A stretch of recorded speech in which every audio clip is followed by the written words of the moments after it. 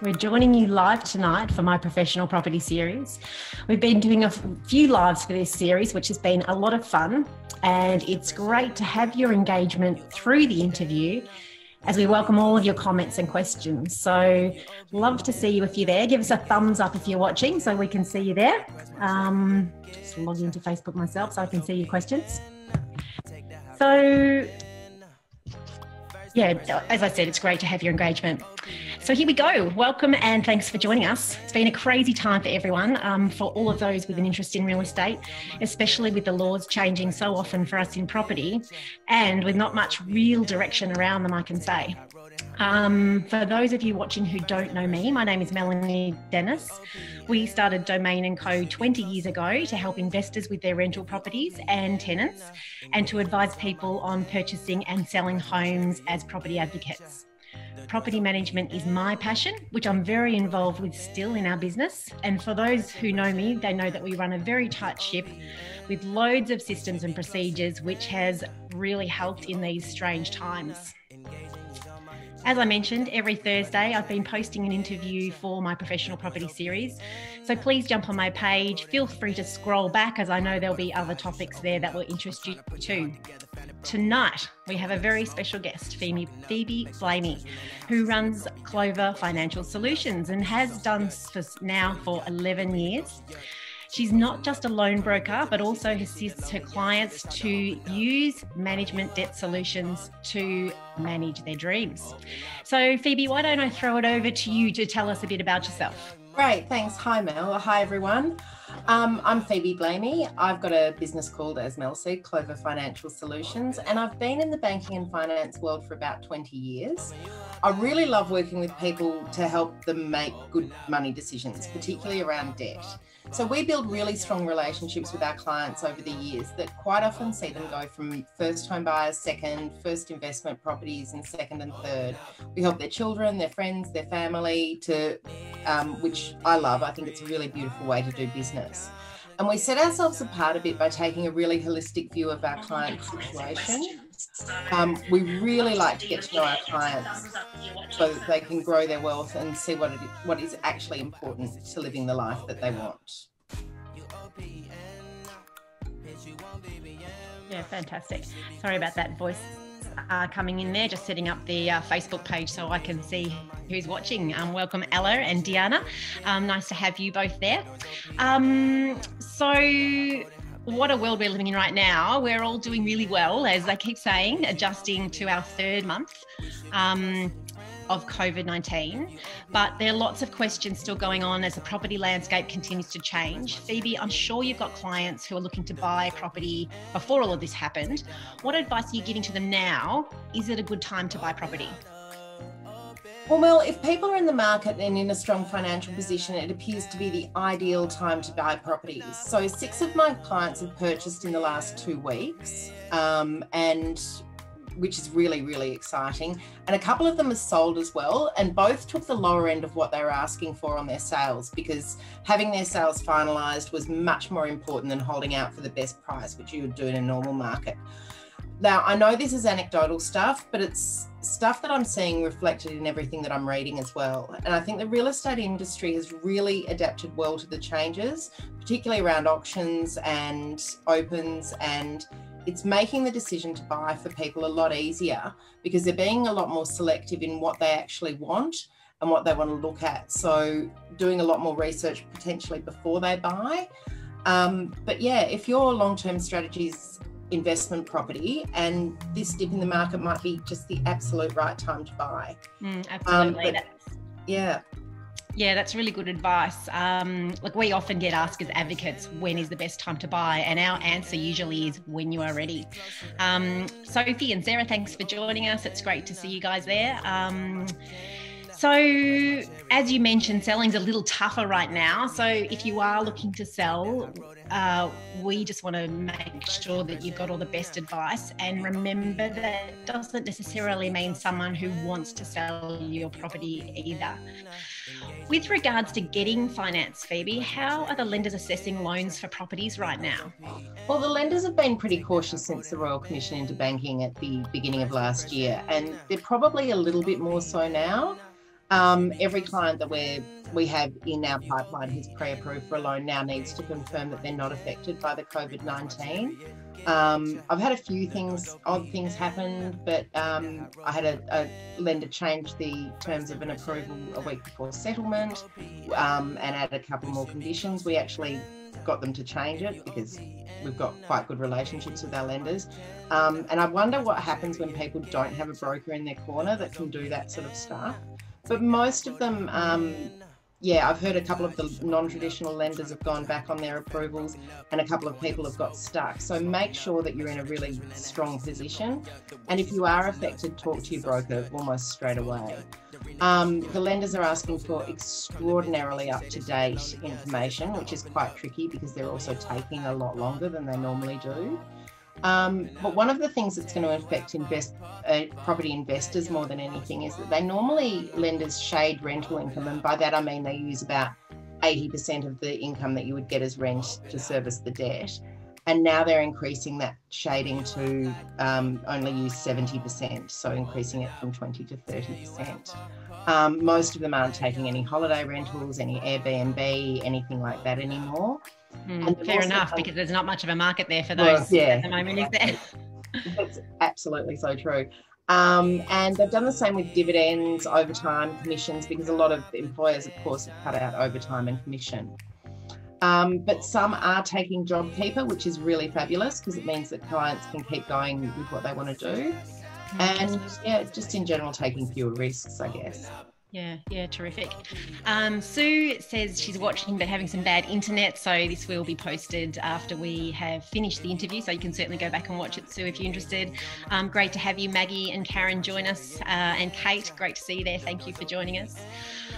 So how easy or how do you go about qualifying for your loan in this market, Phoebe? Qualifying for a loan overall is just as easy or hard as it's always been. It's very much dependent on your personal financial situation. So if you're in a strong asset in income position, you're going to qualify. If you've got a more unusual financial situation, there's actually still normally someone out there that's willing to take you on. So if we're able to help, we're pretty good at finding solutions for everyone. There's so many different lenders to choose from, Phoebe. Do you have your favourites? And if you do, like, I guess a favourite child? No, yes. Why are you choosing them as your favourite? Look, we absolutely have favourites, and I think every broker does. My favourites are the ones that I know what they're going to do and how they're going to behave, because that gives us the best possible outcome for our clients. So they change a lot because different lenders change their appetite for what they want at different times. But I like a lender with a clear credit policy. I like to be able to talk to the person that's actually looking after the file, which is great when you've got something that's just a little bit outside the box. And I like someone with a quick turnaround time. So a lot of the lenders' turnaround times are really extended at the moment. A lot of them offshore their staff, and there's a lot of lockdowns obviously overseas. So we're pretty much favouring the lenders that are based here and quick turnaround time for our clients at the moment. Yeah, great. And do the different lenders have different rules, or are they all pretty much the same? They are vastly different in some. Look, in some things they're pretty much the same, but a lot of the time they're vastly different. And one of our big focuses as a business is staying on top of what the lenders are doing all the time to make sure that we're giving our clients the best opportunity to qualify with a particular lender. There's so much more to getting a loan than the interest rate and your ability to pay it back. And main differences are normally around income and what they'll accept around income, self-employed, overtime, commissions, dividends, but also types of properties, company titles, stratum titles, properties less than 50 square metres, and all of those things are particularly relevant, I think, for people that are looking for apartments as investments. Yeah, definitely. So, and some of those villa units as well are under those company shares. Yes, yeah. Looking after landlords' investment properties, we're probably finding that around about sort of 5 to 10% are currently suffering from a true extreme financial hardship at the moment. And as time has gone on, this is obviously getting closer to the 10% mark. We're predicting this will sit around the 10% mark to line up with unexpected employment rates. if I'm a property investor, what do I do if my tenant doesn't pay rent? Okay, I get this question every day, and some people are still in a position where they can keep making the repayments, but obviously a lot aren't, and so much can change in a really short time. So if you're a property investor and you're experiencing real financial hardship, the best thing to do is contact the lender and see what options are available to you. We've got a list of lenders' general terms and contacts on our website, which is on our blog, www.cloverfinancial.com.au. And just hit our blog and it's all there. True financial hardship can be more than just a loss of income. And the other thing is that if there's money in offset and money in redraw, the lenders are going to expect you to use that first. So you've probably seen ME Bank on the media this week. They can do that. It's part of the terms and conditions of most people's loan. So really read carefully if you're going to apply for financial hardship. But yeah, it's pretty simple. It's taking a couple of weeks, but it's a pretty straightforward process. Yeah, and I'll pop your blog link into the information on the Facebook post as well, so anyone can click onto that. Jack, thanks for watching. Elodie's there watching it, which is great. Ella and Elise too. Christy, Karen, thanks for joining us. Maggie's also mentioned that she's learning a lot, which is terrific. And as I said at the start, please feel free to ask any questions throughout the chat, because we're more than happy to help you either tonight or into the future. You can always pop a question in and we'll sort it out for you. I guess to add into, around the tenants not paying rent, it's really important to have super tight systems and procedures around the hardship, whether you're managing your property yourself. God forbid in these times, I say, like, I guess, God forbid, any time for you to manage your own investment property, always good to leave it up to the professional. But particularly in this time, and also we've got a lot of Residential Tenancies Act changes coming up this year as well. It's important to recognise we're all in the same storm, but just in different boats is my favourite saying at the moment. Lots of people are saying we're on the same boat. We're certainly not all in the same boat, but certainly weathering the same storm. Just because a tenant reports hardship doesn't mean that the rents should be dropped straight away. There needs to be evidence, and I'm more than happy to discuss this on an individual basis with any landlord or tenants that are listening to us right now. Keep in mind that a tenant cannot just not pay their rent. We had a question come in from Keith who asked about that. So Keith, I hope that's answered your question. But, as I said, I'm open to chatting with either landlord or tenants about it if they're not sure what's going on for their situation. So just send me a message and I'll get in touch with you tomorrow to go over your options. So back to rents lowering for hardship or landlords suffering hardship themselves. Should people with mortgages, Phoebe, go to the bank and put their repayments on hold? Okay, so there's a couple of things before you do that you need to understand. Putting your repayments on hold, you can do at the moment. It's not going to affect your credit score, which is very important, unless you've had problems previously. So make sure that you understand the implications of that. Your interest in most cases is still going to be calculated daily and charged onto your loan account. So this means you might be paying interest on your interest. So your interest will be compounding. Lenders are offering as well clients to get into very low fixed rates as an alternative to putting their repayments on hold. Be careful about that, because there's a lot of restrictions around having a fixed rate loans, and you need to understand what it means as far as early repayment costs, the inability to use offset with most lenders, and that fixing your rate can be a bit like betting against the house. So make sure that you remember when you're dealing with the banks are a business and their primary objective is shareholder value.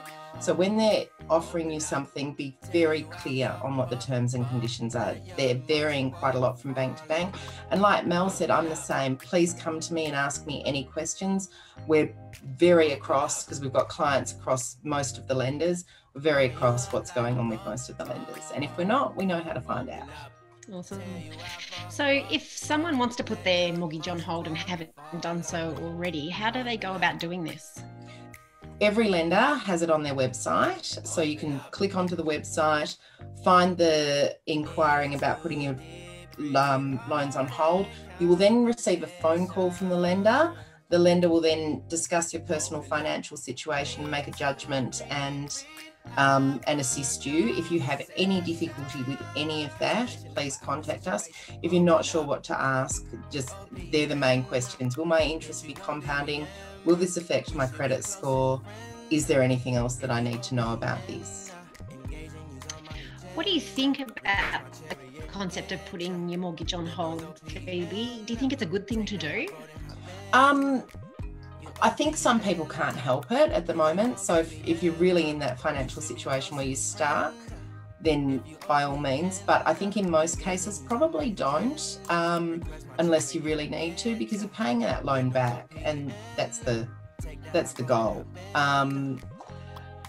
Yeah, it's yeah. That's probably it. Yeah. So speaking to a lot of people, they're under the impression that interest is not being added to their loan. Wow. I know. I get that question all the time. And I really need to stress here, banks are a business. They're not a charity. You are absolutely going to be paying interest while your repayments are on hold. It's just you're not making any repayments. The interest is compounding, and most lenders also won't extend the term once the period of hardship or period of putting repayments on hold is finished. Yeah. Lisa, Peter, Brad, Robin, Liz, thanks for joining us tonight. Phoebe, can you explain to us compounding interest? What does that mean? Okay, it means the interest that compounding interest is where interest charged to your loan, which happens normally, and then charged again the next month. So while your repayments are on hold, it's charged again the next month. You're not making a payment, so you're effectively paying interest on your interest. We highly recommend it when you're saving money, but not so great when you're borrowing. So for example, if your interest rate's 3% at the moment, you'll be paying interest of $254 on your first month on every 100,000 that you've got borrowed. The next month it'll increase to 100,254, and the interest payable will be $255. So every month it'll go up on each 100,000 by $1. Doesn't seem like a lot of money, but you might be borrowing more than 100,000 as well. So make sure you understand that. That's I'm paying interest on your interest doesn't sound like it's not ideal. No, paying interest on your interest doesn't sound like something that anybody would like to do. So while the banks are reporting a loss, they're not really getting a loss there, are they? No. Yeah, interesting. So what sort of questions should you be asking of your bank?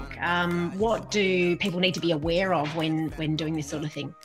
So not every bank is allowing the interest to compound. So question one, is my interest compounding when I put my repayments on hold? Or am I just being charged interest on what was the principal amount to start with? Will this affect my overall credit score in any way? Be very clear on that, because like I said, there are some terms and conditions in not having that affect your credit score. Will it affect your internal credit score with the bank? So if you put your repayments on hold, if you're with, say, ANZ and you put your repayments on hold, is it going to affect any future borrowings you might want to do with that particular financial institution? How long will you be allowed to continue the financial hardship? Some are offering 3 months and then a review. Some are offering 6 months and then a review. What will the reviews involve? And ask anyway, most are saying no, will they extend the loan term if the payments are on hold for 6 months? But most won't. Terrific. Melanie's asked a question, which she says, I hope makes sense. So let's see how we go with it. If a tenant is on hardship, so the landlord needs to put payments on hold and the interest is therefore compounding, will the tenant's rent go up afterwards as the landlord will be paying more on their mortgage? I think that makes sense.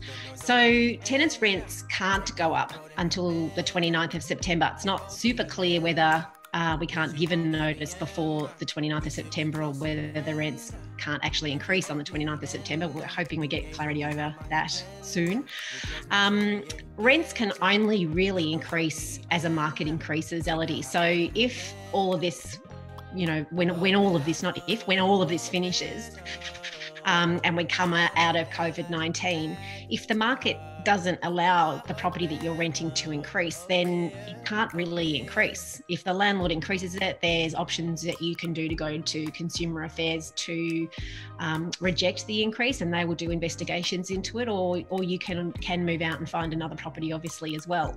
But if the market's not there for an increase, a landlord would be pretty crazy to increase it, because it just means they're not potentially having a tenant and not being able to get that rent on the open market in any case. So really, whatever a bank's charging for interest versus what they're charging for rent, there's no real correlation in it unless the market's moving in the same direction. So I hope that has answered, and that's sort of where you were coming from with that questionality.